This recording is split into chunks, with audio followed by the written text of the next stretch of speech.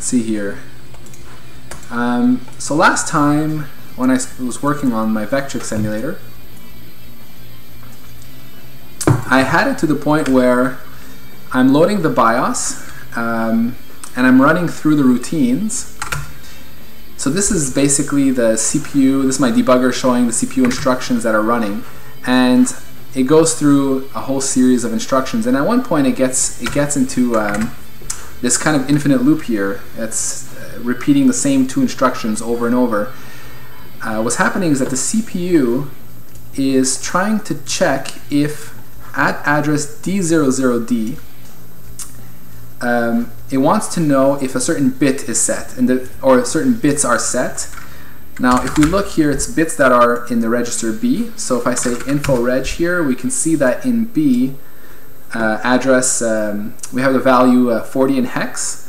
So that means that the 6th bit is set, and it wants to know if at address D00D that bit is set. And here we can see that at that address the value is 0. And another way to do that is I could just print the value here, and it is indeed 0. Now what is this address here, dude, which is just an awesome name for an address. So in the Vectrex memory map here, we can see, so I have here like basically the memory map. We can see that like from 0 to 7 FFF, that's the cartridge ROM space, so that's where the cart addresses map to, some unmapped data, and here at one point we have the 6522 VIA chip, and that's where D00D lies, inside this address range. Now the VIA is basically the chip that the CPU talks to through these memory mapped registers to communicate with it with the peripherals. So for example, the raster, or no, actually not raster, I should say the display, the vector display is controlled through these registers. There is also control for the joystick inputs, or joysticks, because you can actually connect 2 of them. The audio is the audio chip is controlled through the VIA, and there's also some timers and stuff that you can hook into. So all of that basically is exposed to the CPU via here I wrote here 16 bytes shadowed 128 times. So there's really 16 bytes of registers in there that the CPU talks to. Now the thing is, I have here like the beginning of an implementation for this VIA, which stands actually for Versatile Interface Adapter. But it's pretty much empty. All it has right now is just this little array of those 16 bytes that we were talking about that are initialized to 0, and when you read and write, all I do is I just write whatever values to it, and I just read back whatever values. So I haven't implemented the VIA at all. Now I could do that, but I'm still interested right now in continuing to implement my CPU, because I'm not done implementing all the instructions for the CPU. So what I did last time is, if I write here H for help, I added this this command. Where is it here? Set. Yeah, that's it. Set address equals value. So this basically allows me to say, okay, let's just set, you know, dude here to, and I can put whatever value. I mean, I can put the exact value it's looking for, like this. And now if I step, it'll test bit B, and this time it'll actually be able to branch to, because branch if equal to FC, which is F345. In this case, I guess it's not equal, so it went to F349. So that's actually what we wanted here. It's kind of funny. Branch if equal to, oh, that's it. Right, it would have gone back. That's it. It would have gone back to -4 to F345 if it were equal, but instead it's not. So now we continue, and so now we can continue on. We're past that instruction. So if I just continue, Now at one point I'll hit one of my fail handlers, and we can see why, because it eventually got to a unhandled instruction, neg A, which is negate A. So I need to implement that instruction now. So that's where I was last time, and that's what I'm hoping to work on today. So let's look at what is neg A. So I have here, I'll just stop the debugger. If I go to my CPU, cpu.cpp. So this is where basically I'm implementing all the CPU instructions, and I think I've got about, if I'd have to guess, somewhere about like maybe 60 to 80% of the instructions. I haven't actually counted them, but I should actually see how far I am. Anyway, so I have some good number of instructions in here. And now we want to look at neg A. So I have a CPU helpers, no, sorry, what is it called? It's oh yeah, CPU opcodes. If I look for negate, I've got neg A, neg B, regular negate for addresses, the addresses in memory, so I can negate values in memory with different addressing modes. So direct, indexed, and extended. Okay, so otherwise it's negate values that are in registers, so negate A or negate B. So that's what I have to work on right now. So to do that, I'll pull up my trusty MC6809 cookbook, which is this PDF of a book that was written in 1980 for programmers to program this specific CPU, and I found this to be a pretty good good textbook. You know, it's got like nice descriptions of the hardware and all that, and I like just the way it presents the instructions. It's not too terse. It gives a few examples.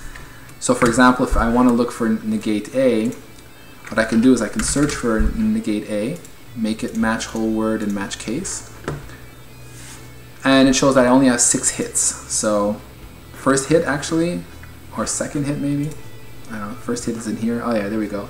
Negate accumulator. That's neg A, neg B, and negate above is negate memory location. Perfect. So let's go to the next hit. So here we go. So we'll start with this one, negate. So it shows here the way it's supposed to look. You say negate some Q. This is for the address. And what it does is it's effectively doing a 0 minus M. Right. So I wonder if I could just implement this in terms of my subtraction. I might be able to do that. And so it says here, replaces the operand with its 2's complement. Right. Okay, so the C flag represents a borrow and is set to the inverse to the resulting binary carry. Right. Note that 8016 is replaced by itself. Okay, 80 hex is replaced by itself, and only in this case is V set. Right. That makes sense, because 80 means we have a 1 in the most significant bit. So to do the 2's complement would mean that we would end up with 0, 0 and 1s, so 0 in the least significant, sorry, 0 in the most significant and 1s everywhere, plus 1. Right. Okay, yes. And then the value 016 is replaced by itself, and only in this case is carry clear. So it's really, okay, it's pretty straightforward. We can do some special cases there. And flag results. So here we're looking at the negative bit and the overflow bit. So it's like it's equal to 1 if 0. What does this mean again? 0 equals M. trying to understand what they mean exactly here. Okay, I guess it's right here. So negative is set if bit 7 of the result is set as usual. 0 is set if all bits of the results are clear as usual. Overflow will be set if the original operand was as they said, 80 in hex. And C is set if the operation did not cause a carry from bit 7 in the ALU.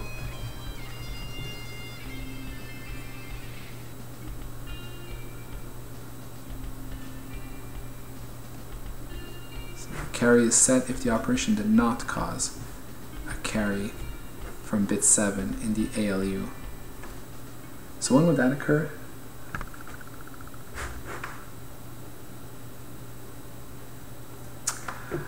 Okay, so Lucas's plays is asking, I'm like first time seeing this, so I don't exactly understand the command prompt. Is this running on an external hardware? Okay, so thanks for joining. Since your first time, I guess I can give a little rundown of what I've got here so far. So basically, I'm implementing a Vectrex emulator. So a Vectrex is, I don't know if you saw in my description, but it's basically this this machine that came out in like 1981 or so. Looks like this. It's a really cool machine because it was like a home console. You know, you would buy this, bring it home, and play with it. And unlike most video games at the time, this one actually was a vector display. So like, you know what? A little video can give you an idea of what that kind of looked like. It looks like this.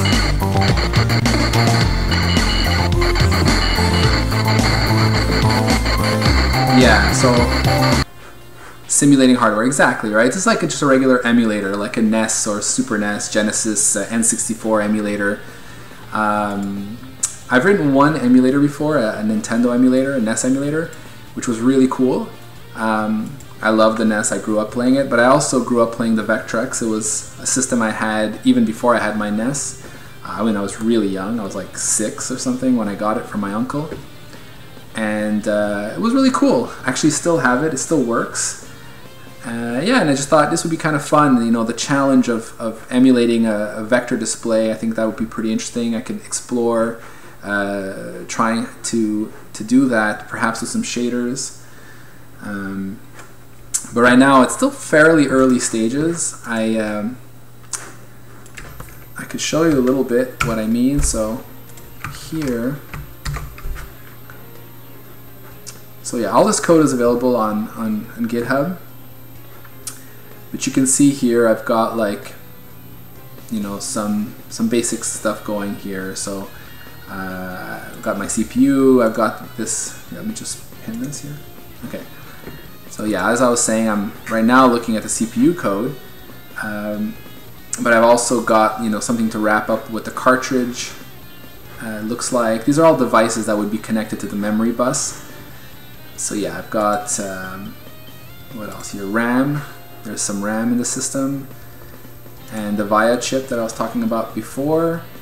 So stuff like that. And here in my main application, where it's again really early, but right now you just call Vectrexy with a ROM.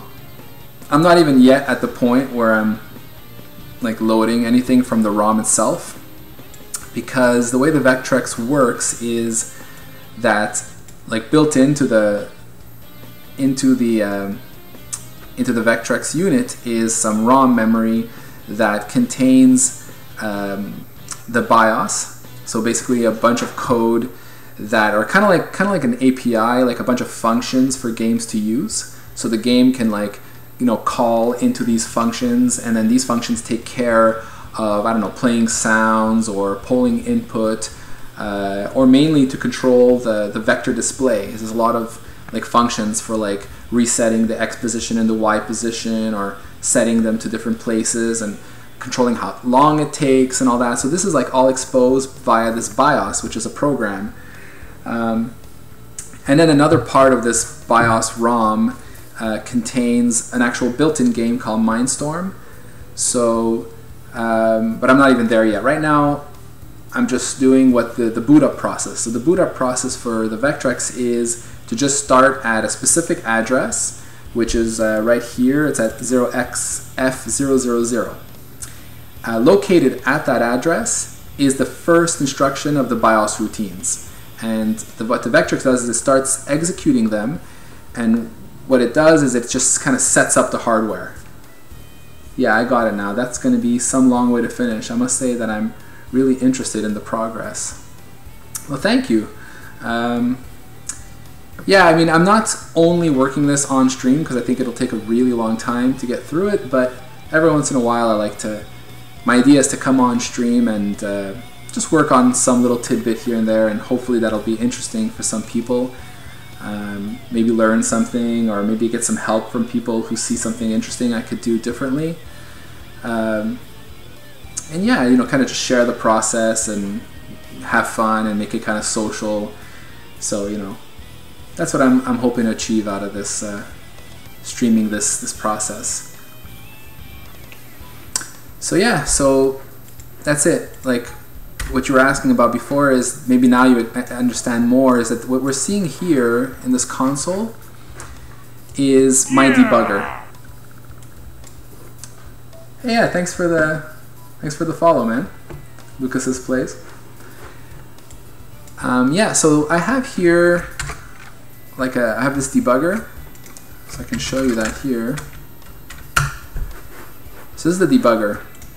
It's actually pretty cool. I sort of wrote a debugger for the NES emulator, but it was not as cool or sophisticated as this one. I decided to go a little bit deeper on this one. And what I did is I looked at how GDB works, and I'm not someone who actually used much GDB, like command line GDB, but I figured, you know, may as well use an interface that works and makes sense and that people have been using. And I looked at the set of commands that GDB offers, and you know, took a subset of them that would make sense for my emulator, and started implementing them. So, and a big part of this debugger is being able to disassemble instructions. So, you know, I can read the hex. You know, I can read the binary data that represents the instruction stream for the CPU, but it's not really useful. It's useful to the CPU, but it would be useful for me to be able to understand what each instruction is, right? So what my debugger really is doing, like if I say I take a step here, so I'm starting at address F000, which is the very first instruction of the BIOS routines, and I take a step. And here what I'm outputting is, of course, the address that the instruction is at. This is the instruction, you know, the binary instruction itself, but this is actually in hex.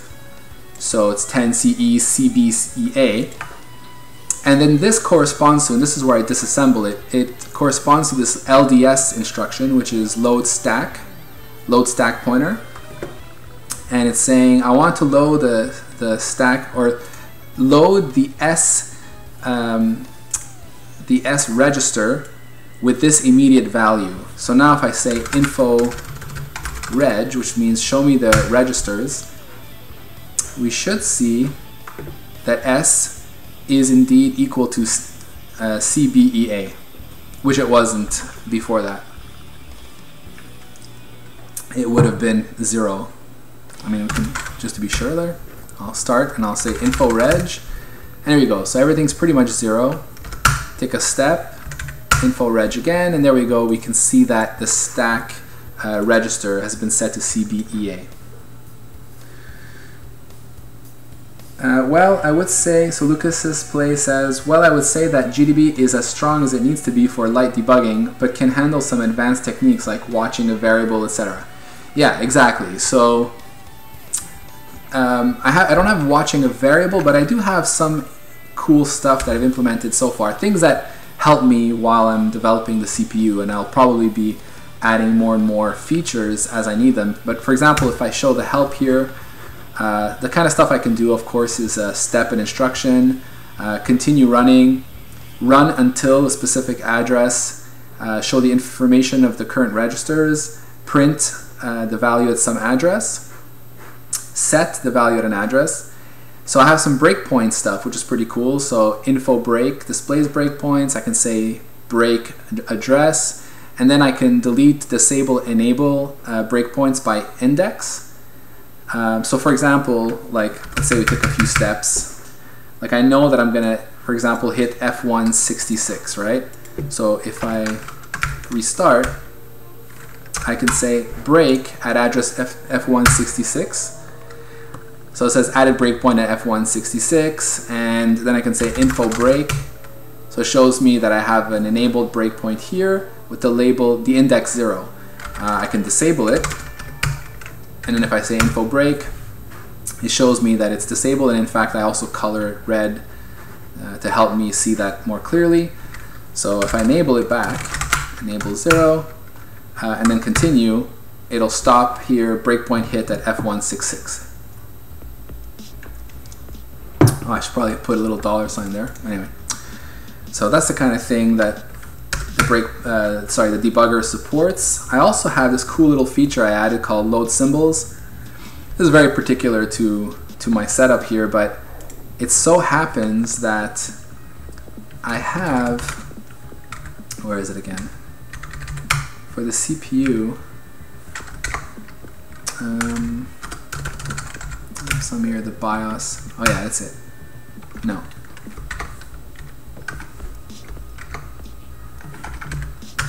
Oh yes, up here, BIOS source. That's it. So somebody actually disassembled and like commented the entire BIOS. So I can show you that here. If I can just pull it out, here we go. So this is the BIOS for that I'm actually trying to run. And so there's like, for example, that load stack instruction we saw, the very first one. But instead of putting a value, like an immediate value, it puts here this nice little name, vec default stk. So set up the stack pointer. And what this is that at the very top here, there's this include Vectrex inc. And that is this file. And in here, it's just basically a file that sets up a whole bunch of nice names mapped to addresses, so that then in the code, you know, it's just like regular defines. So yeah, so it's basically a whole bunch of defines, and I thought, you know what, it would be really cool if I could parse this and display these values instead of just the addresses when I'm debugging, because it will help me, right? So for example, I can actually do that now. So let's say I quit. So if I do load symbols,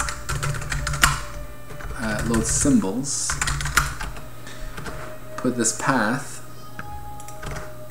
like that, it says loaded symbols from there. And now if I step, you can see here that instruction before that just had this load stack with this immediate value now says vec default stack, vec default stk. So that is really helpful. Like if I keep stepping, you know, we see here, for example, we jump to a subroutine called init.os. Here we're loading into X the Vectrex sound shadow value, whatever that is. We're jumping to a subroutine named clear XB. And more stuff like that. If I just continue, so this is where I was stuck before, and in here in the comment section we can see that the address D00D corresponds to the via interrupt flags, and there we can see that it actually is part of that via chip that I was talking about earlier. And in fact, if I look in here for that exact flag, via interrupt flags, so via interrupt flags register, we can actually see exactly what each bit stands for. Now this I don't parse, I don't have this information in my load symbols, but it's okay. You know, I can just take a look at it. But we can see that earlier we were testing for this one, bit 6. Well, it is testing for that, right? So here, 40. So that's bit 6. So it's basically looking for the timer 1 interrupt flag. So it's waiting to see when this flag, this timer 1 interrupt flag, becomes 1. So, and like I said, I'm not actually implementing it yet. So what I do now is I just say, well, we'll just set D00D to, I could put pretty much anything. It's like, you know, put 40 or put FF or whatever. Just whatever it allows me to continue. And then I run and I get stuck. I stop on neg A, which is what I would like to implement right now. So hopefully that makes some sense. So all right, so let's keep looking at implementing that. All right, so CPU opcodes. So the way I do this is, I'll pull this on the side here, and I'll open up the CPU here.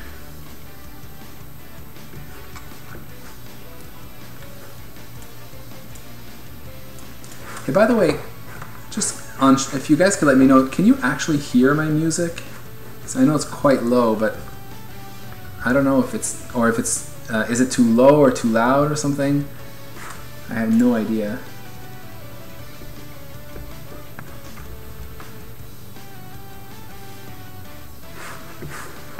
All right. Yeah. Wheelsmith, thanks for follow. Thanks for the follow, man. All right, so let's see here. Neg. Let's start with. Let's grab some of these addresses. And go to the bottom here. Oh, maybe I'll put them after jump here. Put them after subtract. Doesn't really matter where I put them. So I have this one. And this is addressing mode direct, so I'm going to implement opneg, and if I pass nothing, it'll know that I'll implement that as the from memory. Okay.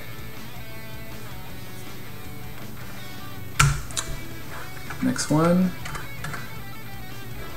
0x40. That'll be opneg, but this time from page 0, instruction 40. It's unfortunate I need to repeat myself a little bit. Super interesting stream, man. A great find for sure. Oh, thanks, man. Thanks, Will Smith. That's very nice of you. I hope you do enjoy the stream, and feel free to ask questions. Just hang out, talk. It's all good. So this one here, we'll take register A. So this will be an overload I'm going to implement that will actually take the register that we would like to negate. So this basically follows a pattern. There's a lot of instructions are very similar. Like for example, increment, we can see that there's that same pattern here where we've got like the increment for a memory address. And in this case, there are 3 versions because there are 3 different ways to specify the address that you want to increment. So it's the same thing for negate. And then there's also an increment for A and an increment for B. So that's the ones for specifically for registers A and B. These are 8-bit accumulator registers, they call them. So it's basically like registers you just do math in and stuff. So looks like basically negate is following the same kind of pattern. You know, so I'm just gonna write these in. We've got here neg B. So that's 0x50. I'll just copy this. 0x50 B. Next one is down here, 0x60. And that's basically the same as these ones. So I'm guessing there's just this one and one more left. Careful to put the same address. And then I'll show you how I actually implement this. So 0x70. Again, careful to copy that. And I think that's it. Yeah, now we're back to the top. Alright, so that gets the calls ready. So now I need to go implement opneg. So let me go to, yeah, I'll go to opinc and I'll work right above it.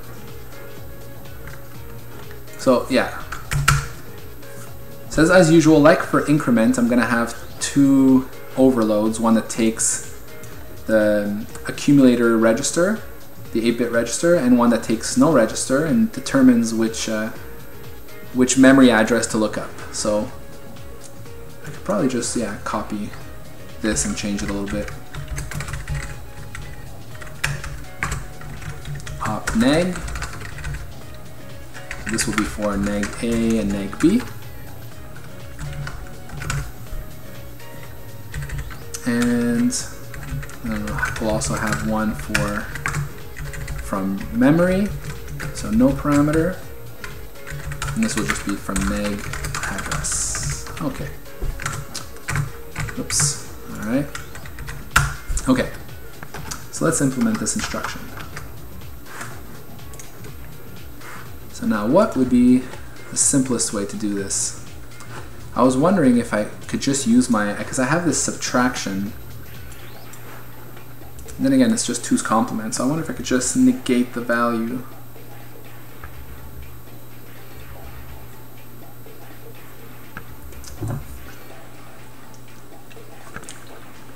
Yeah, I think I can just negate the value. And that should be good.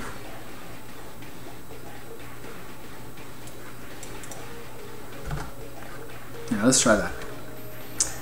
So, take the register and set it equal to -reg. So it's an unsigned integer. Yeah. So we do that, and then we got to update N, Z, and V, and C. So here, I'm going to try and pull this to the side so I can stop alt-tabbing between the two. Put this over here. And why did that work? Oh, because it's in full screen mode. Okay. Here we go. And do that. Okay, I can close this. Getting a little cramped in here. Okay. There we go. Alright. So, and in here we want to start setting our flags. So we'll set negative is if bit 7 is set, so again that's usual. So the same thing as here. CC overflow. So here it says the set if the original operand was 10000. So I kind of have two ways I guess I can do this. I can either check. What could I check? If we're all ones? But what I'll do is I'll just keep it simple and I'll just remember the original value. And I'll just say exactly what it wants here. So I'll say if this value is equal to 0b1 000 sorry, equals. Yeah, there we go. I don't need that. Yeah, that's good. And 0 is easy, so that is if my current new value is equal to 0. And now the carry, so this one here I'm not 100% sure. Set if the operation did not cause a carry from bit 7. So carry, it's 1.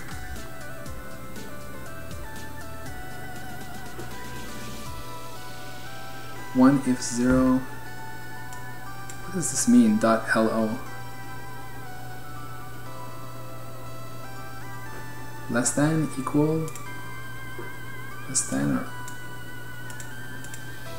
not quite sure. So what would cause the C flag represents a borrow and is set. Oh, here we go. So the C flag represents a borrow and is set inverse to the resulting binary carry.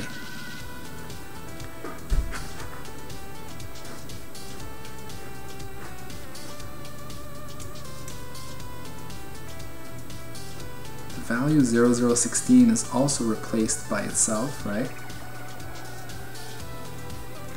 And only in this case is C cleared.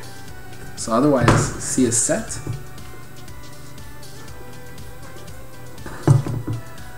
Lucas's plays. I think that equals has higher precedence than assignment.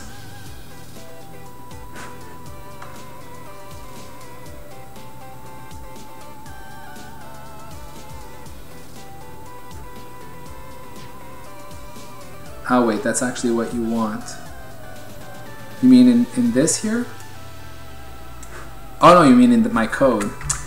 Yeah, I'll put it anyway because I know I do it in some places. I'm a little bit not super, yeah, I'm not really consistent with that. But actually, equals, the comparison does have higher precedence than assignment. So yeah, you know what? I won't put it needlessly, although I seem to have done it in a few places. To be honest, I'm gonna be refactoring this after a while.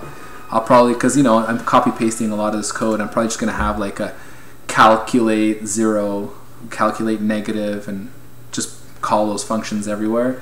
But I'm just waiting for having to have a few more examples before I make that decision. So if I'm reading this right, I think what it's saying here is that the carry will pretty much always be set, except in the case of 0.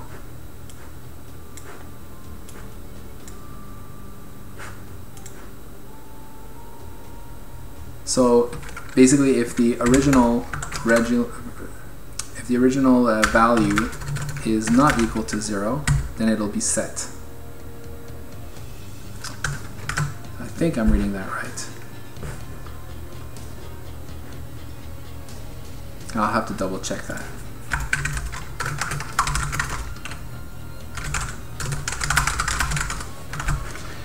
Okay, so let's assume that's the case. For this version, it'll be very similar. So I'll just copy some code here. So what we want to do is we want to look up in my, figure out which addressing mode we intend based on the page and opcode. So this is like this specific CPU has 3 pages of instructions. They separate them into pages. There's page 0, page 1, page 2, and then on each page there's an opcode, which is a 16-bit value. So what we do is we use this. I have this function here to look it up, and it returns an entry, a const expr entry in this table. I can show that here, and that did not work at all. All right. Here we go. Okay, so my CPU opcodes. I have here this like nice big table, as I was showing before, that I was using. Well, I'm actually able to look into this table at compile time. You see this table is const expr. So that means that the compiler can, you know, look into this table and make decisions. And at the very bottom here, I have a whole bunch of const expr functions, like is opcode page 1, is opcode page 2.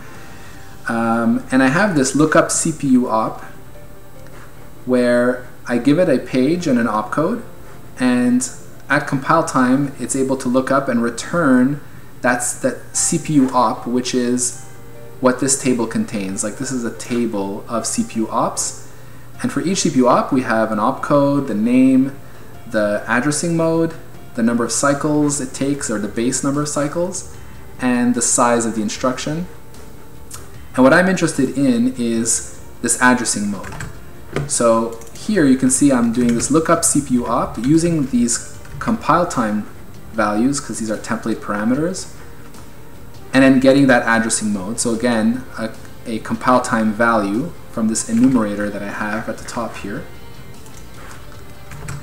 And then I take that and call read EA16. Now this is a template runtime function.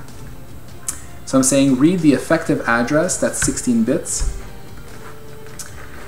And I have, basically I have specializations of this guy for each addressing mode here. So one for indexed, one for extended, one for direct, which are the only ones actually that are supported.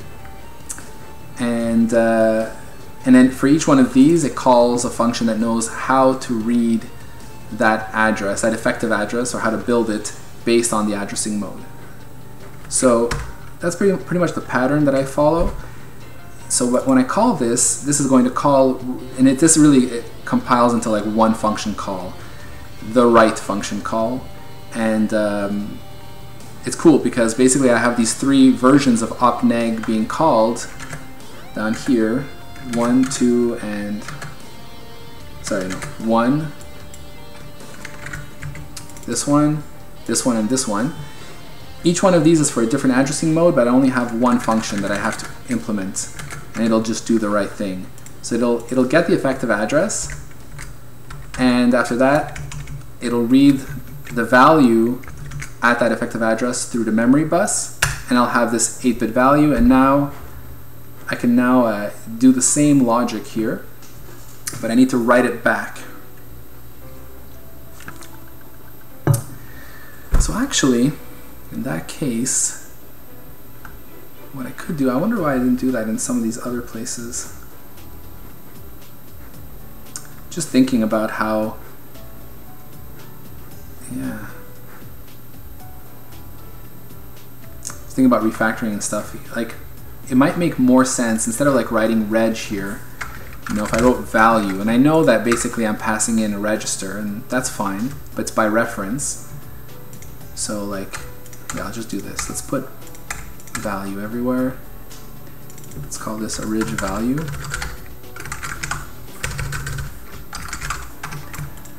And do that and that.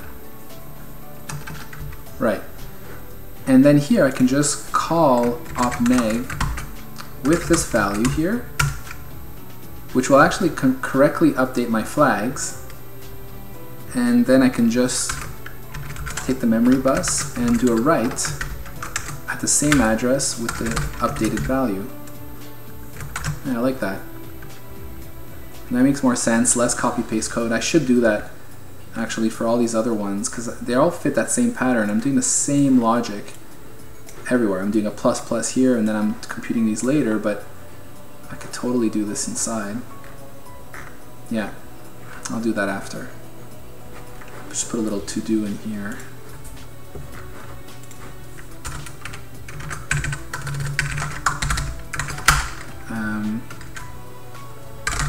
Call rewrite refactor in terms of op-inc uint 8t-res, like opneg, and I'll just do that for the other ones.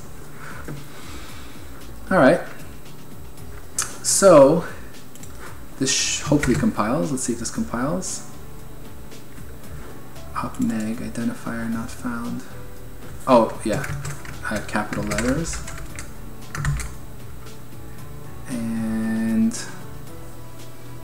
And yeah, and then I need to pass it the page and the oh yeah, does that make sense? I guess that makes sense. I realize I'm passing the page and the opcode for this one here, but I don't even really need to. So I'm kind of following this pattern. I guess that's alright.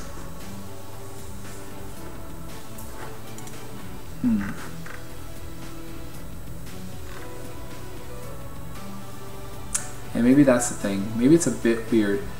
Like maybe what makes more sense is to like have like a kind of a helper that both call instead. Because it's kind of weird to pass in the page and opcode to this one. Is it weird? Maybe what's weird is the fact that I pass this in and I don't need it at all. Yeah, maybe. Because I really don't need it here. I don't know. Let's leave it like this for now. Okay, it compiles. Yeah.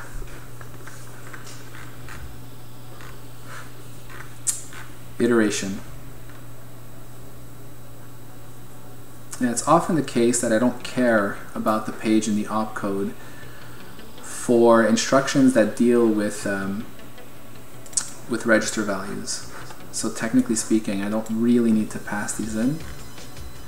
But maybe there are exceptions, like here. Here I have an exception, so maybe it's better to just stay consistent.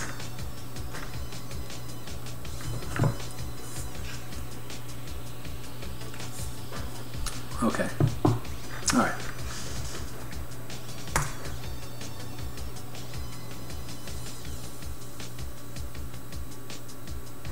Alright, let's just see if this works. So I've built everything. I'll just put some breakpoints in my op neg, see what it looks like.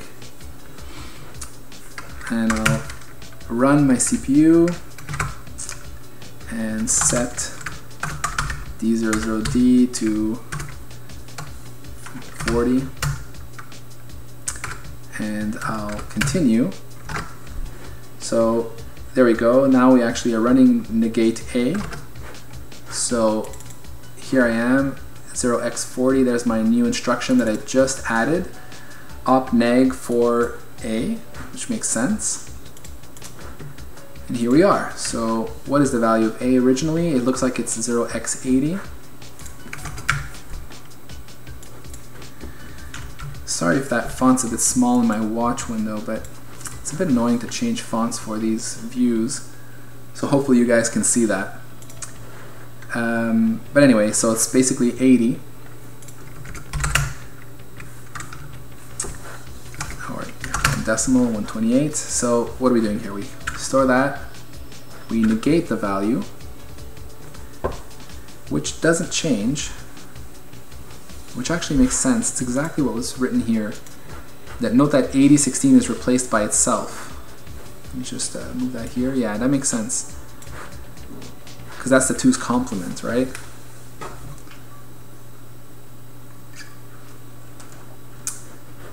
That's it, because basically this will become, just 1,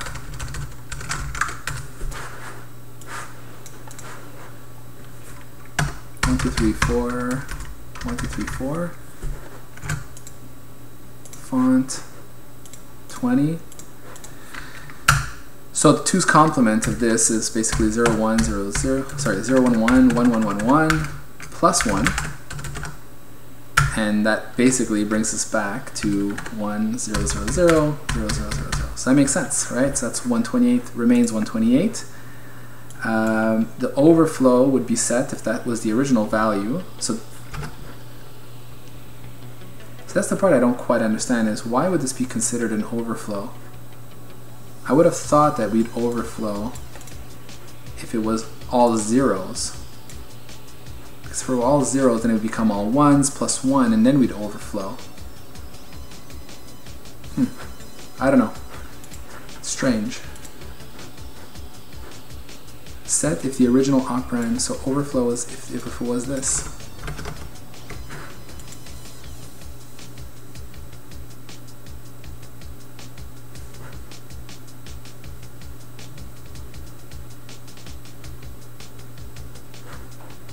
So I guess we will get overflow here, as it says we should. We're not 0. We are not negative. No, we are negative, because we have a 1 bit here. And I guess we will have carry. So carry is set as well. Okay.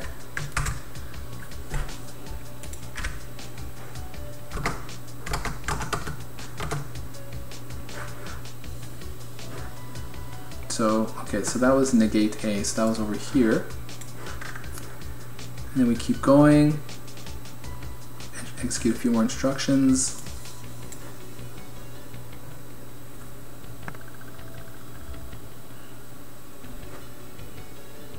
Okay, that's weird. Decrement B, writes to ROM not allowed. So, let's see if this makes sense. So if we did the right thing, and this makes sense, then we would have continued to a point where we reach F592. Let's see here, branch if plus, so I guess we were not positive, or not plus. So we did not branch, we would have branched to here. Then we do neg B, so that would have been neg called again, and then BVC01, So it's BVC again, branch, no, BVC.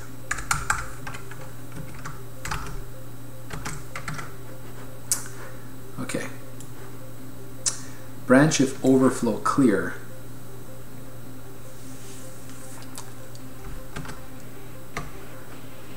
So what is it waiting for? Branch if overflow clear. Right, branch if V is clear. By 1, so the next instruction, which it was not clear, so now it decrements B.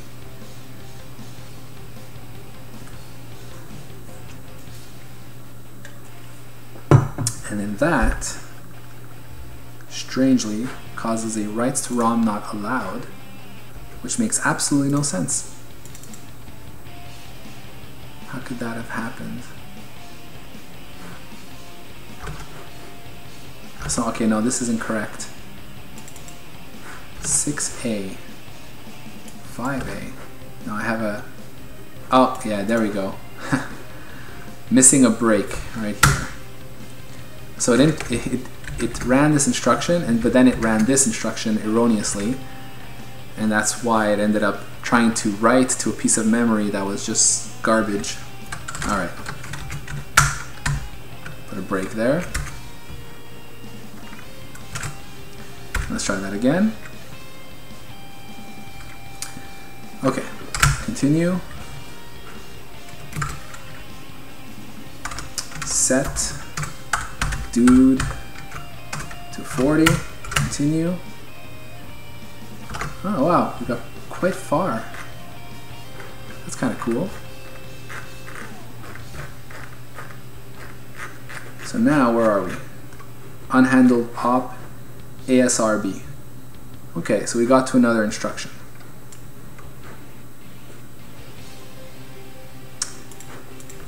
I wonder if we're actually on the right track here. So one way I can kind of validate that is, so if I load my symbols from here, from my, oh, load symbols from there. Just want to see, because I can kind of cross-reference where I am. Set D00D to 0 to 40. Okay, so now I have a bunch of symbols that can help me. So for example, I can see here that we've got some like Vec high score, Vec loop count, Vec music work. See if I can kind of locate where we're at here. 6, effective address, Vec music, WK7. See, maybe if I could look for this in the BIOS. This looks like it's referenced somewhere, so here we go. Is this where we are? Put this on the side here.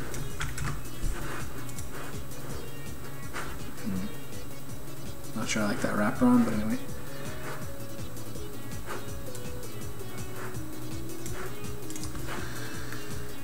Okay, Vec music.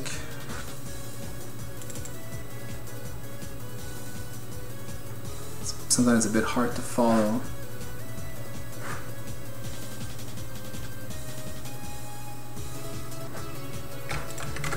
Just trying to see how many times this is referenced.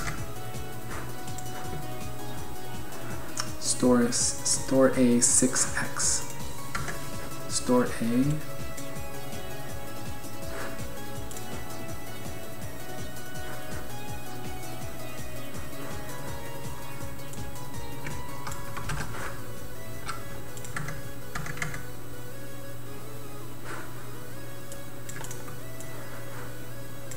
Load A 3F.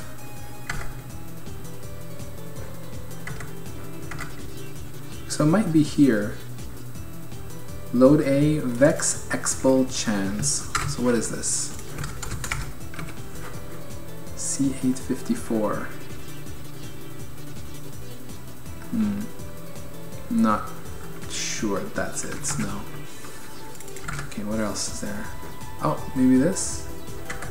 There's a lot of these loads just before. Load AX, load AX.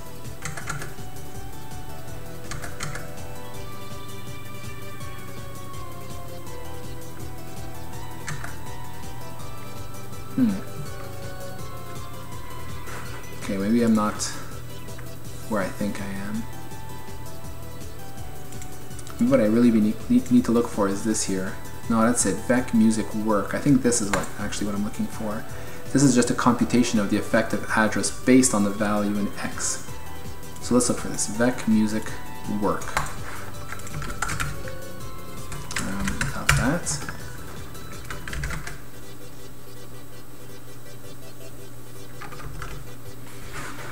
Okay.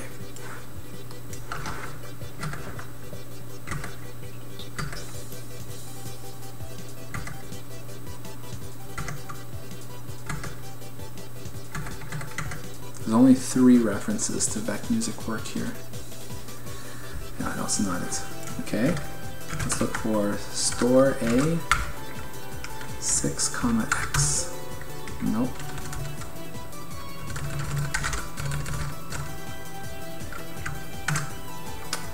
How about this?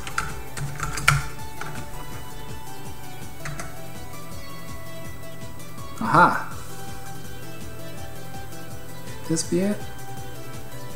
Yeah. This is it. Init music buff. Okay, that's it. So we branch to some subroutine, clear XB. So I bet you will see clear XB above here. That's what all of this code is. It's clearing. So we might have like a branch subroutine to clear XB above here somewhere. Clear XB. Here we go. Branch subroutine to clear XB. And then when that's done, it returns from the subroutine. And then we're here. Load A 3F. Store A6X, and then return from subroutine there. Okay, and then where are we at? I guess we could see where this is called. Is this called anywhere else? Oh yeah, it's called in a few places. So what? The next instruction is a compare D. So let's find where there would be a compare D afterwards. No. So maybe it's where the result of clear sound.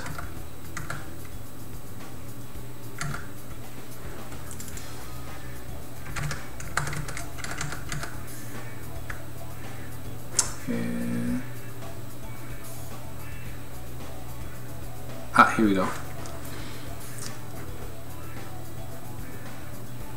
So after init OS, we come back here to load D, check the cold start flag, compare D, vec cold flag, there we go. And then we want a branch if equal to warm start, which is this here. Cool. This is great. So I'm totally on the right track. Store D, inc, load X, and then jump subroutine to clear score. So there's clear score.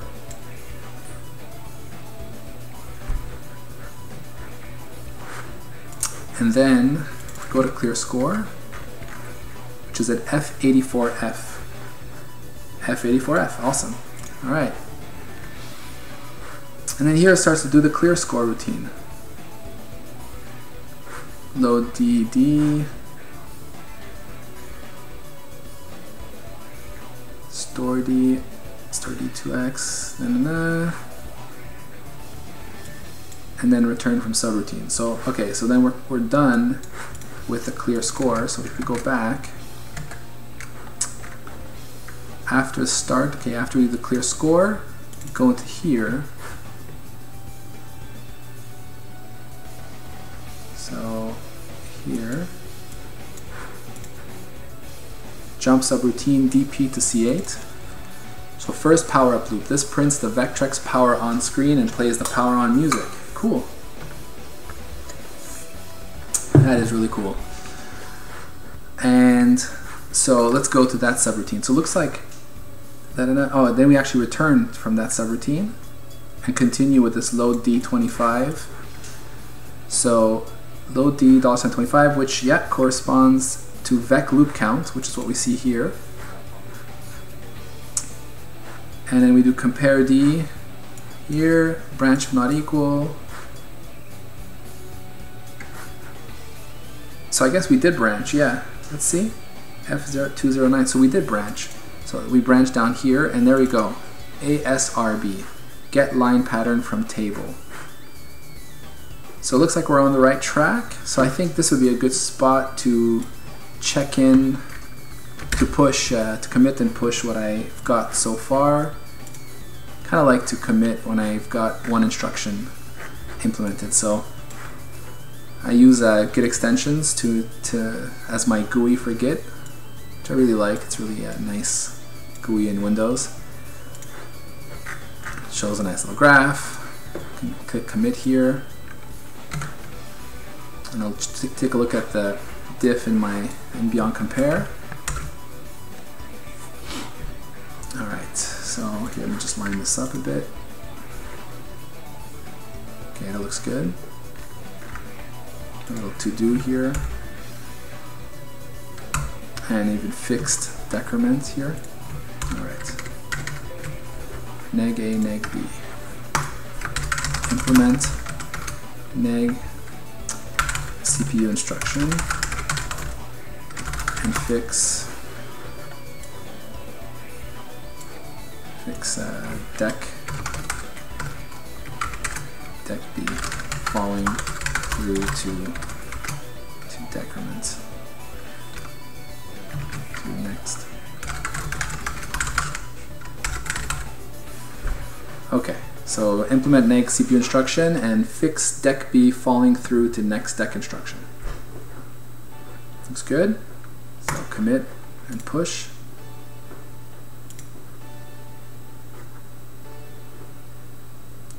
Yeah, I like to commit often. So take a look at Git Kraken. Yeah, so I even think I have it, Git Kraken. I tried it, but when I tried it, which was, to be fair, maybe 6 months ago, it was full of bugs. I just had lots of issues with it, but I know it's probably worth taking a look at it again. I know they keep working on it. I get emails from them regularly because I had to create an account in order just to download and use it and stuff. So now I just get all this email from them about every time they update the app. I'm sure it's good, but you know how it is. I'm kind of used to this one, and it's actually really good. Git Extensions is open source. I've actually contributed to it, fixed a couple of bugs, and added a couple of features that I like. Has a pretty active community. It's being actively developed, so it's a pretty good tool, and I recommend it to anyone who's looking for a good GUI on Windows. I know some people use it on Mac and on Linux. I think you can do that with Wine or something, but I don't really have any experience with it. Do you use Git Kraken? Lucasis plays? If I'm saying that right?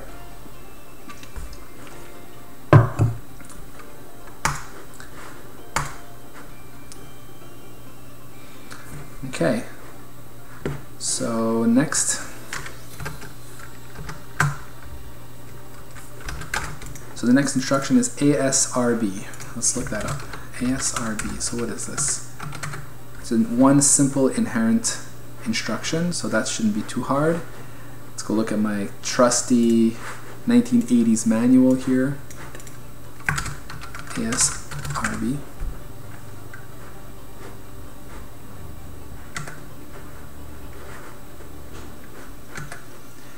Oh, arithmetic shift right accumulator. Okay.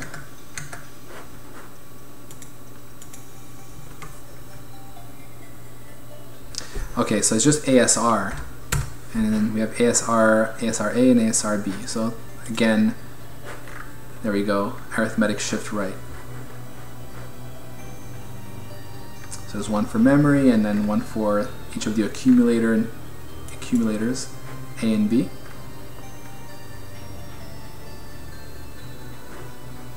So arithmetic shift right shifts all the bits of the operand right one place. Bit 7 is held constant. Bit 0 is shifted into the carry flag.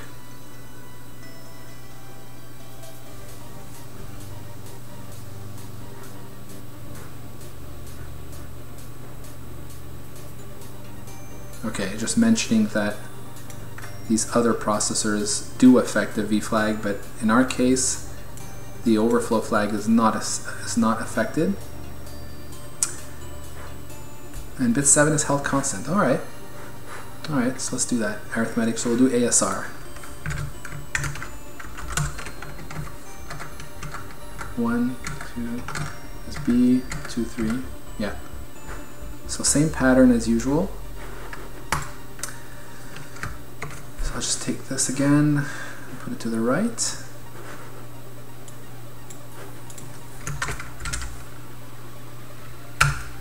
Alright. I'll stick this somewhere here. Good place as any. Case. Alright. What do we got here? 0x07. So I guess we'll call this ASR. I wonder if I should do like one function for right and one function for left, or make one just like a shift. Okay, I'll do ASR and then we'll look at the left one afterwards. Yeah. So this is going to be page 0, 0x07, like that. Okay. 47, op ASR. 47. Okay. Oh, actually that's ASR A, so I'll pass in A here. ASR B is 57.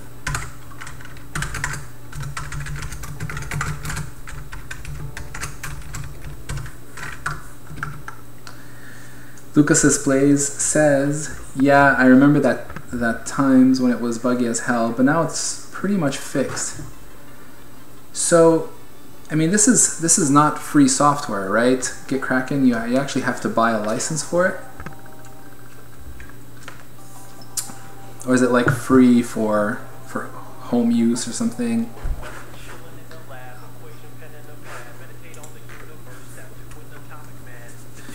Because I know, I don't mind paying for software. Like, this tool here, Total Commander. I think I paid like $80 for it. Totally worth it. Use it all the time as my Explorer replacement. Beyond Compare is another compare tool I paid for because it's awesome. So I mean, I don't mind paying for good software, but I just wonder, does it really outperform Git extensions, and is it really worth it? Maybe. I could try it again. 0x67. Op ASR. This is another that.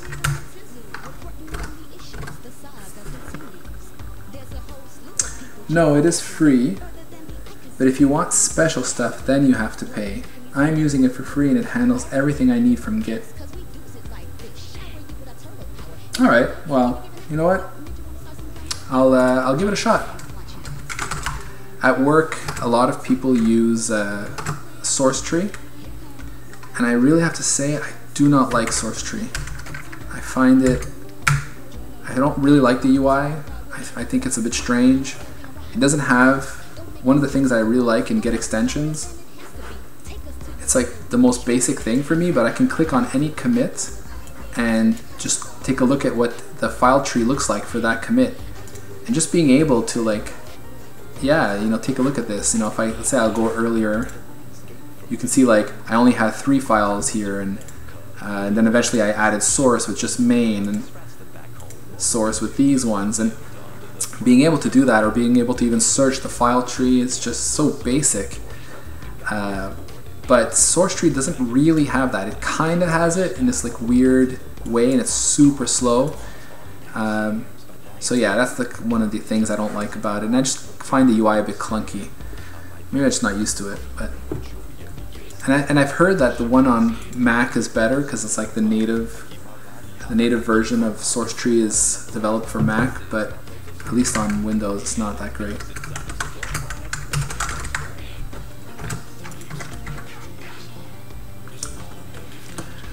Lucas's Play says, I have been using SourceTree, but it started to lag and took so long to commit and sometimes crashed and didn't want to start up, so I am against it too. Actually, another thing I noticed about SourceTree, because I also use Git from the command line, right? And I noticed that I'll try and do something, you know, like by command line, and I'll get these errors that errors from Git saying that the repo's like lock file is prohibiting me from working. And then I just try it again and it works, and it's because SourceTree in the background is constantly, like, you know, on some timers running operations to query, you know, do fetches in the background and query statuses and stuff, and that just keeps creating this lock on the repo, which is super annoying, right? So if you're like running scripts and stuff like that, SourceTree just kind of gets in the way, and I don't like that. I kind of like more of a passive approach. You know, I'd rather the program just do absolutely nothing until I hit F5. And maybe there's a way to turn that stuff off, but it seems to be like the default in SourceTree. Oh yeah, so I forgot to pass my template parameters here. And 00x77. Let's make sure I got that right. Okay. Alright, that looks good. So let's go implement op_asr.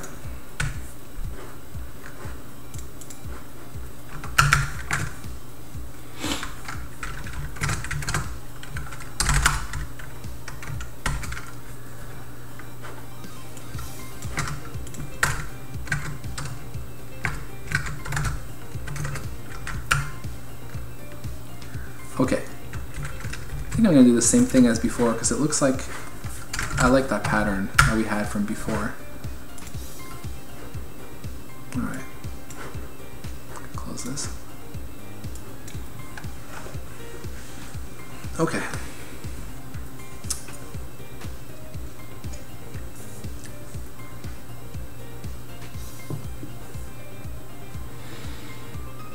Alright, so let's take a copy value. We want to shift it right, so shift it right by 1, but we want to keep the value that it had. So what's that? Or maybe what I'll do is I'll do it like this. So value will be equal to, got to go, so good luck with your project, and I'll definitely be watching your stream. Thanks a lot, Lucas's Plays. Thanks for hanging out. Appreciate it.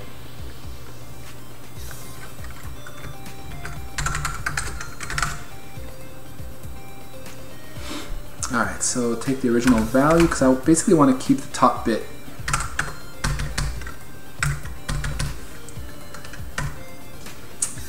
So we take out that bit, and we OR it with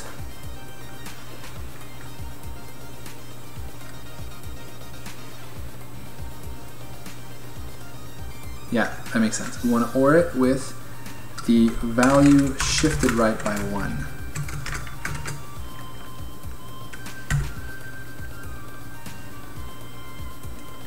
So that will keep whatever bit was in the top. Bit 7 is held constant, yeah. Bit 0 is shifted into the carry flag. Okay, so let's update our flag. So it says that the carry will be equal to whatever was in the basically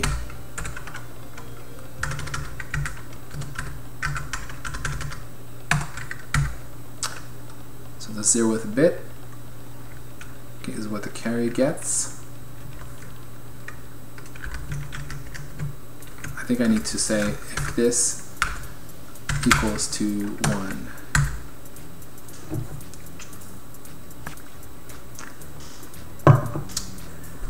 Yeah.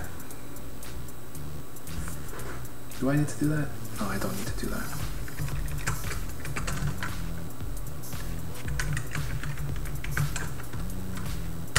Okay. Negative as usual. Just copy this line actually. Negative above. Overflow is not effective. H is undefined. Z, set if all bits are clear, so the usual for that. And carry loaded with bit 0 of the original operand. Okay, I think that's right. And now we do the other version for memory addresses.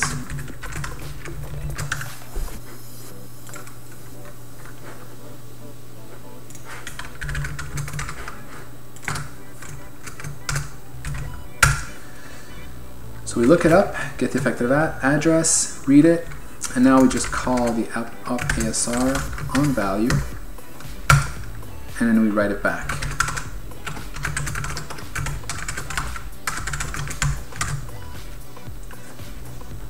So that should be arithmetic shift right. So I think I'll do arithmetic shift left while I'm at it. Kind of makes sense.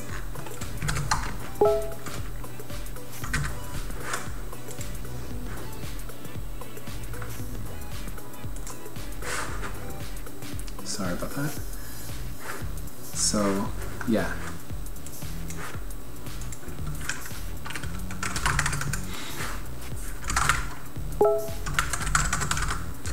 Okay. Arithmetic shift left. Here we go. Shifts all bits of the operand 1 place to the left. Bit 0 is loaded with a 0. Bit 7 of the operand is shifted into the carry flag.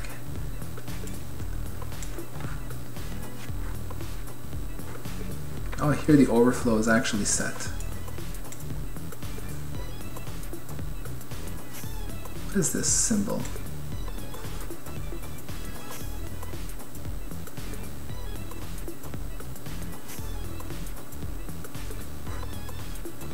Okay. I'll get to that when I get to it, so let's start with this. Op ASL.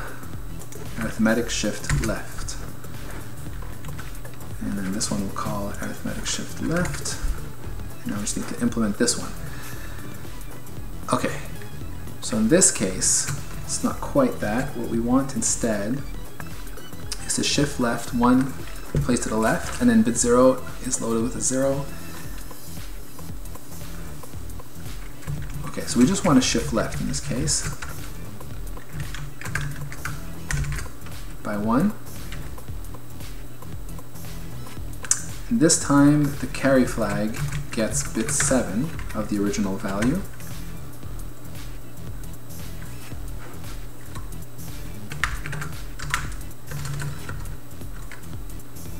Actually, what I should do here is I should shift it right by 7. Wait. I think this will work, because if it's non-zero, yeah, and it'll get a 1 if it's non-zero. Yeah, this is okay. It's more consistent with what I had before. Yeah, I think it should be okay. All right, and what else? So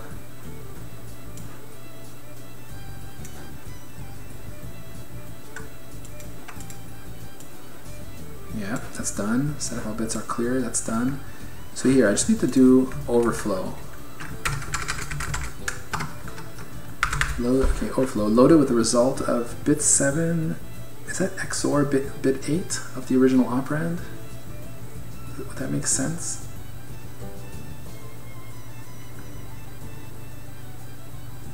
If one or the other was set, why would that make sense? because the sign would change. Yes, that's right. Okay, right. I guess what it's saying is, so if we have this and we shift it left by 1, we end up with 1, 0, 0, 0, 0, 0, 0, like that, which means that the original value was negative and remained negative. However, in the case where we have this, we went from a negative to a non-negative by shifting left, which means overflow would get set, or here we went, so here we went from neg to pos, and here we went from positive to negative, so that's why overflow is set, whereas here we went from negative to negative, so we're okay. Okay. So overflow gets set if the original values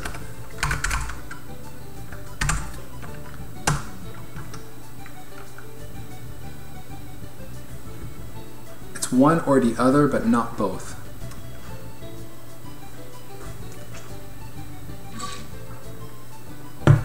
Right?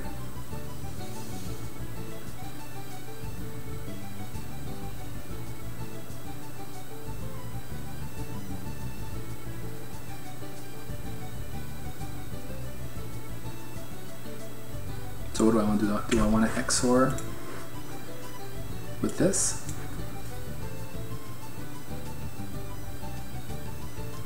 And if I get a non-negative value, that means, what does it mean?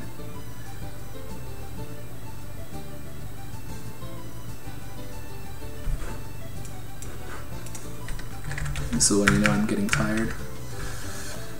Let's see here. No, let's ask good old trusty calc. There we go.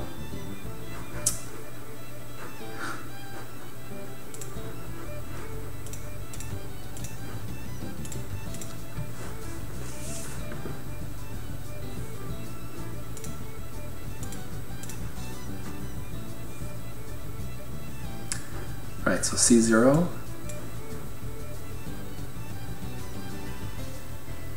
What do I want to test here?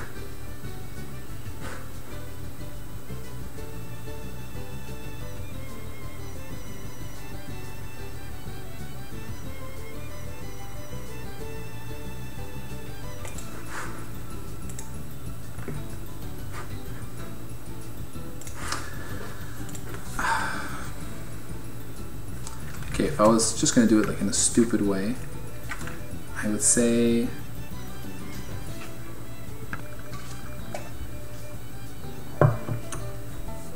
overflow gets set if only one of those bits is set.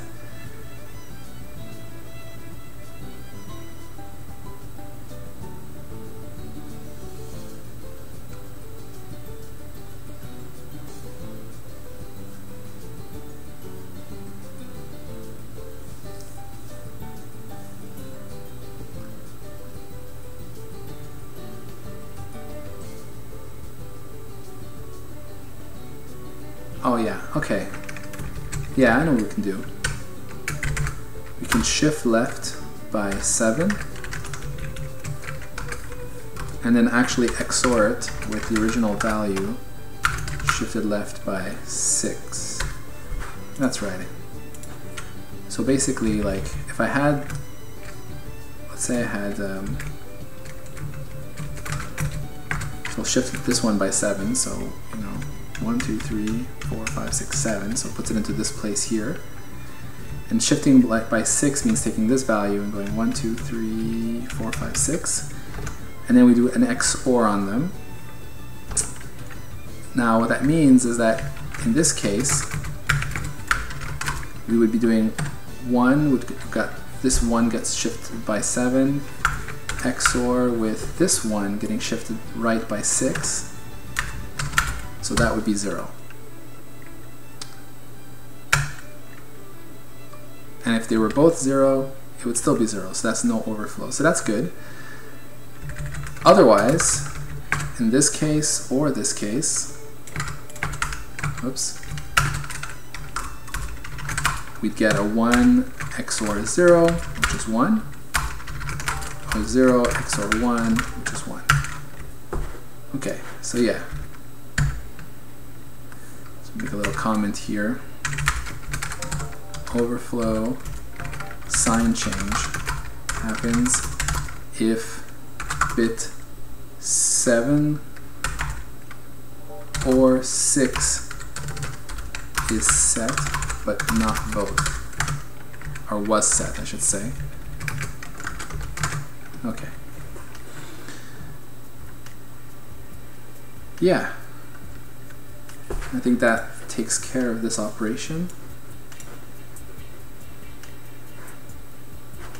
It's kind of funny how shift right keeps the high bit set. I guess that's about keeping the sign. It's an arithmetic. I guess that's what it means, arithmetic shift right, so that if it's a negative number, that's it. If it's a negative number, it remains a negative number. For shift left, if it was sign extended, it would continue to be negative unless we get to the overflow case. Yeah, okay, that makes sense. Yeah.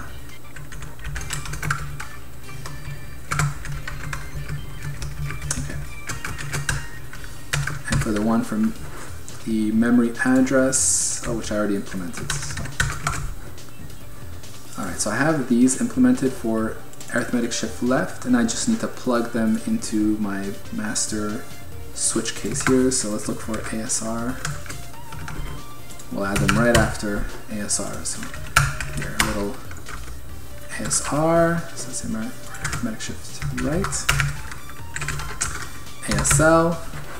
So let's go back to my table of opcodes.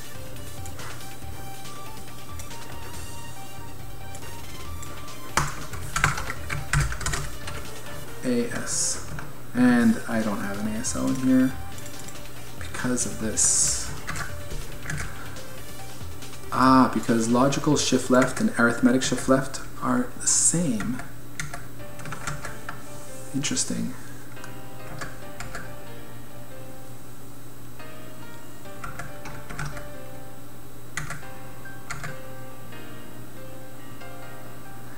And it looks like we can't do a shift left on a register, only on a memory address. Does that make sense? That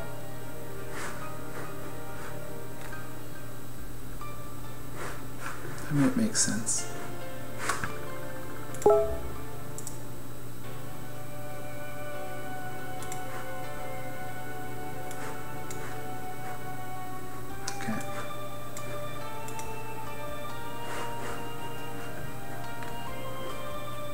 Oh no, ASL A and ASL B, opcode 48.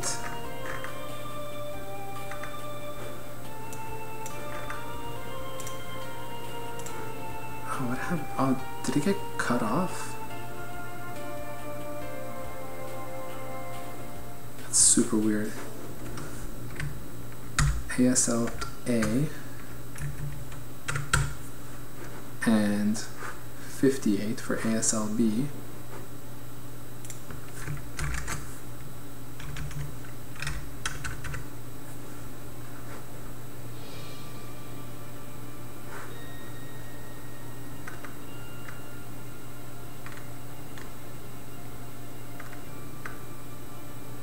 Okay.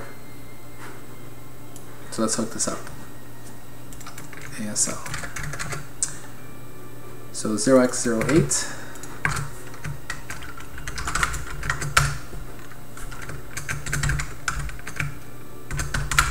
Page 0, instruction 8.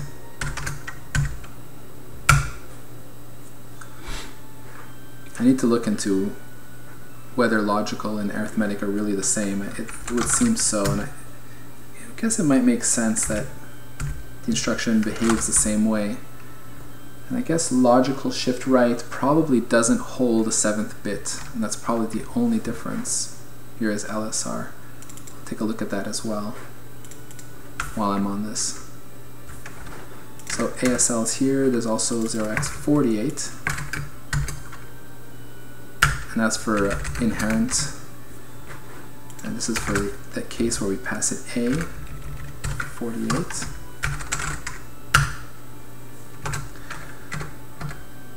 $58 is for B.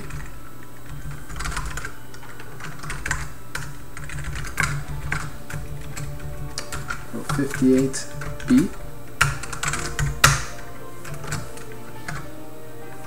68. So same thing as here. So that's for memory, that's for indexed addressing mode.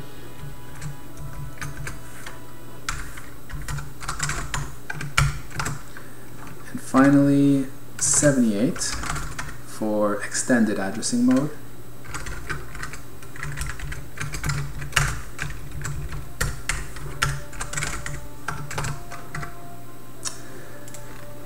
Okay. Now before I continue, let me just take a look what they say about logical shift left in here. So LSL.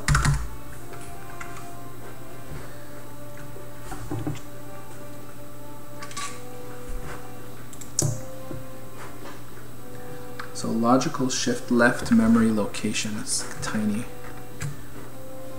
Logical shift left memory location.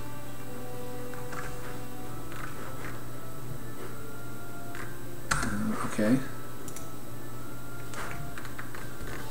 Talking about BVS. So this is a logical shift right. Logical shift left. LSL, okay. So I just did ASL, and now it's describing ASL. So what's the difference here? This shifts all bits of accumulator X. Accumulator X. Okay, yeah, okay. A or B. Or memory, 1 placed to the left. Bit 0 is loaded with a 0. Bit 7 is shifted into the carry. This is a duplicate assembly language mnemonic for the single machine instruction ASL. Okay, so there we go. It's exactly the same. That makes sense. So they just kind of copy pasted. Now let's look at ASR. Arithmetic shift right. Where is this description here? Here we go. Alright, shifts all bits of the operand right 1 place. Bit 7 is held oh, sorry, no. I didn't want to look up ASR. I want to look up logical shift right, LSR. Okay, here we go. Logical shift right. Performs a logical shift right on the operand, shifts a 0 into bit 7, and bit 0 into the carry flag. The 6800 processor also affects the V flag. That's not for us. So yeah, it's exactly as I suspected. Since it's logical and not arithmetic, it doesn't care about keeping the sign. It's an instruction you would use. You would not use this for arithmetic. So really the only difference is, it's very minor, is that, I just want to make sure I write this here, is that we don't have to worry about holding bit 7 when we do it. So this here is really logical shift left and arithmetic shift left. But let's do the logical shift right. LSR. LSR. Isn't that the Elvish name for Aragorn? Elisar? King or something? Okay. Case 0x04. So this will be op LSR. Logical shift right. Page 0, instruction 4.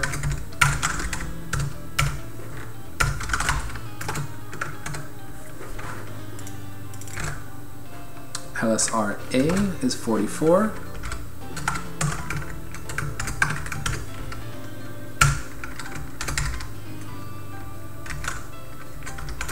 X 44. 64, this is for A. 54 is for B.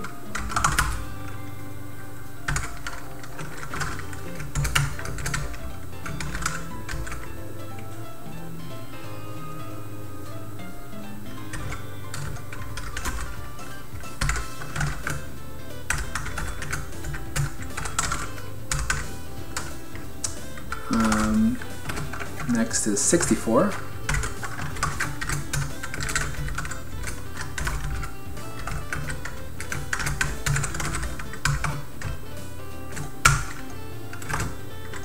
And finally, 74.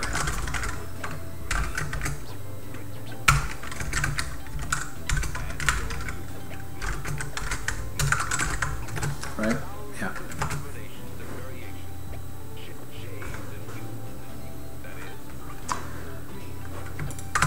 So let's go up to our arithmetic shift right here.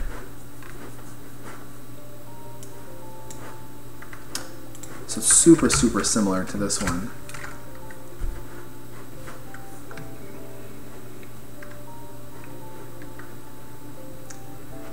In fact, it's like pretty much exactly like this one, except for this. So yeah, let's do this. We'll copy ASR. We'll put logical shift right and logical shift right here, and we'll just take this one off.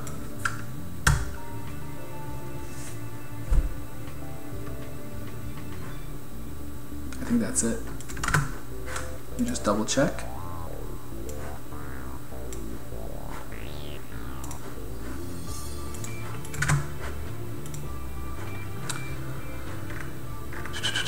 Logical shift right.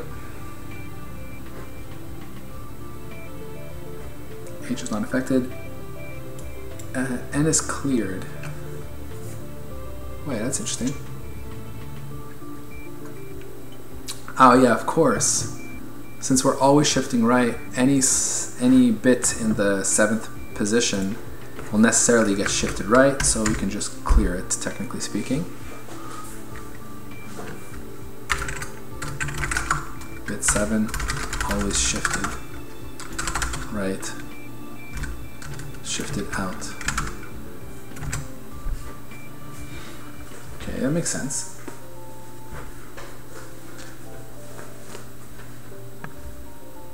Okay. Set if all bits of the results are clear. Yeah, with 0 in that case. Overflow not affected, and carry flag is loaded with bit 0 of the original operand, which is exactly what we've got here. So okay, so kind of worth having a separate instruction for that then. And then op LSR does the same thing, except it must call op LSR here. Okay, I actually think that takes care of all of those.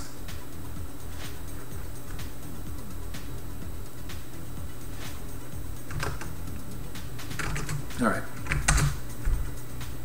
let's see if this builds. What do we got here? All right, yeah, gotta pass my template parameters when I call this function here. I guess same thing here. Yeah, page and opcode, compile.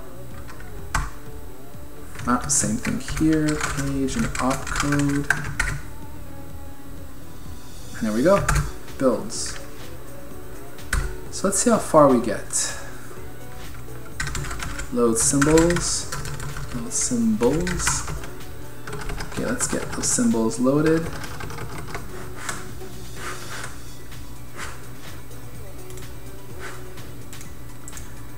Copy full path here, and let's run.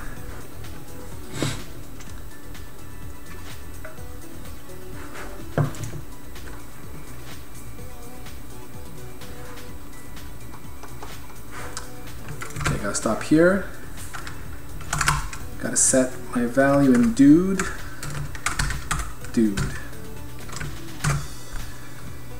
then we're looking for, I know we're looking for 40 in there.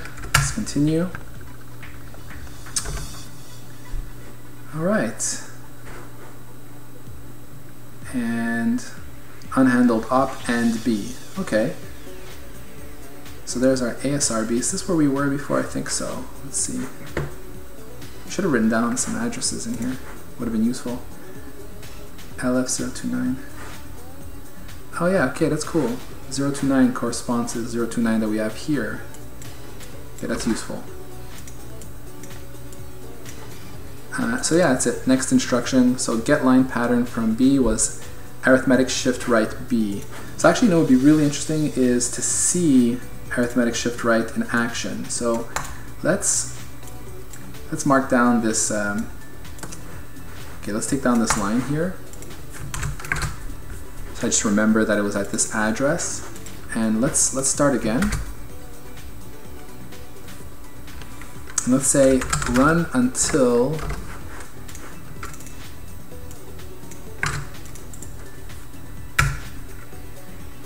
now I'm going to get stuck here. Now I think I have, this means I set breakpoints, right?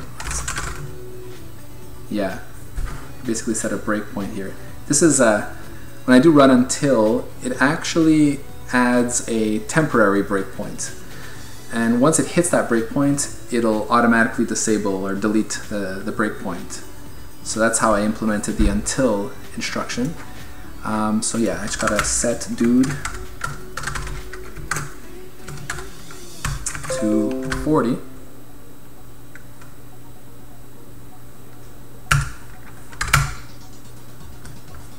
Okay, so here we are. We're about to do an arithmetic shift right on B. So let's take a look at what B looks like. Well, B is 0, so not interesting at all. Right? B is still 0, of course. Anything interesting happen with flags? Well, the negative got set. Negative is not set, I mean. 0 is set in this case, which makes sense. And overflow is not touched. Okay. And then the next instruction will stop on unhandled op, because I have not yet done and B. Is that true? I thought I had done the AND instruction, but I suppose I haven't. Let's take a look. I think I don't have an op AND. No, I don't. Okay. That's right. CPU opcodes and CC and A. Okay, this is a bit more interesting. There's a few more options. You can AND the carry, the control codes, I mean, A and B. Okay. With an address, right. Sedated Snail says, looks like a cool project. I'm excited to see it when it's fully operational. Thanks, Sedated Snail. Yeah, me too. I'm anxious to get to a point where I'm actually rendering something. Yeah, implementing the CPU is interesting, but you know, obviously it's not a lot of visuals, so you know, at least I have the debuggers. It's got colors, right? Colors are cute. But yeah, it's going to be cooler once I start to actually render vector graphics and get some audio working. Anyway, I do work on this off stream, so try to make some progress there. I'm not only working on this on stream, which I think would take a really long time. Oh, we'll see. We'll see how it goes. So I think I'm ready to commit the changes I made. So bring up git extensions here.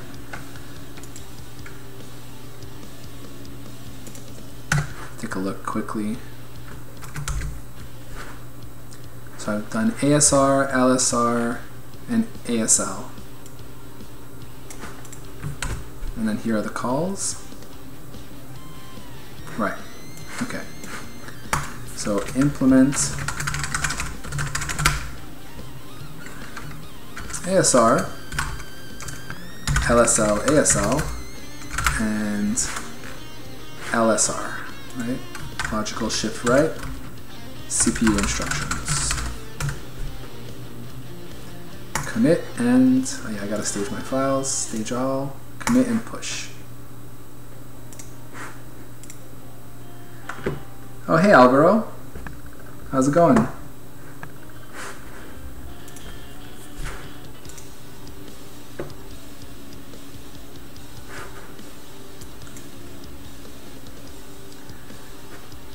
Okay, so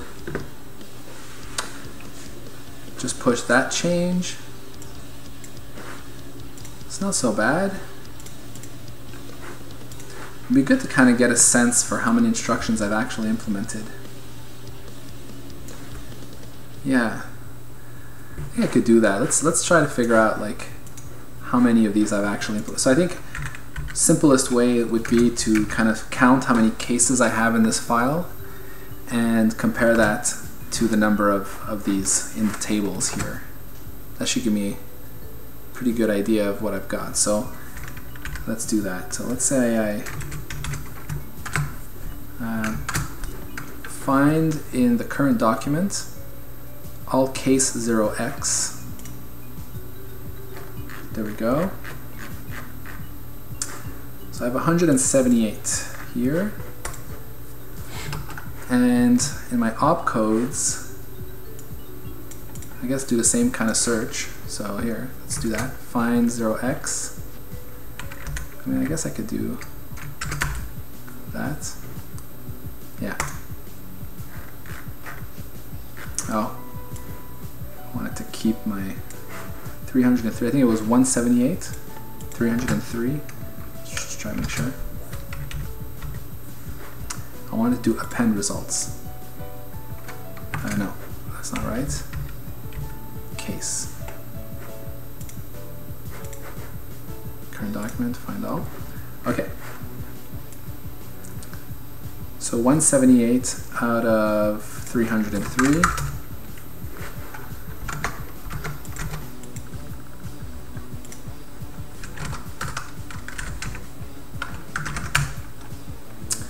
Alright, not bad. About 60% of instructions. Alvaro says, all good, doing some work. We'll hang out here. That looks complicated. with a little tear. Oh, there's no need to be sad. It's all good. It's not that bad. Honestly, emulators are not as hard as people think. I think emulators were really hard to implement, like back in the day when, you know, computers were much slower. So, you know, I remember back in like, I don't know, like 98, 99 or whatever, when emulators for like Nesticle came out to emulate the NES, and that emulator would run like full speeds, you know, 60 FPS on my, like, I think it was like a Pentium 1 or whatever, first Pentium computer. And that was just nuts. Like Windows 95, Windows 98 era.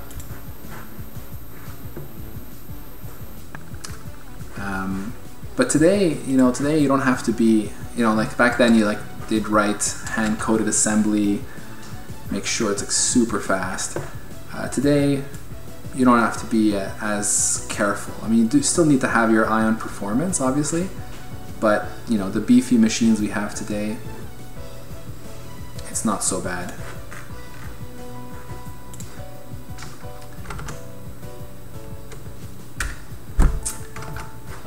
So yeah, I think my next instruction was to start implementing the AND instruction, but you know what, I think I'm going to call it a night. Kind of tired now. It's 11:30 over here.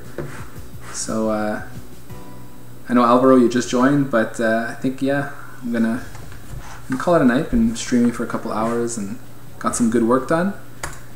So everyone and on stream, thanks for hanging out, and I hope to see you guys next time I stream. So yeah, take care everyone.